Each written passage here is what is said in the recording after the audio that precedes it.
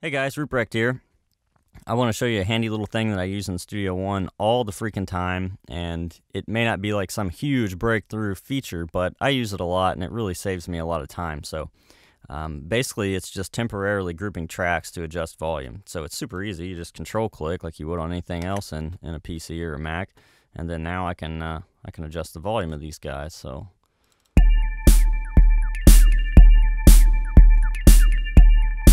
and if I want to get rid of it, I just click one of them. So it's really intuitive, and I use that just all the time. If I want to adjust the overall level, let's see, I can actually shift click. So let's say if I had a big group of tracks and my level was just too hot going into the 2-bus and I didn't feel like using a gain plugin, I can just, control shift click on the big string of tracks and just adjust my level like that.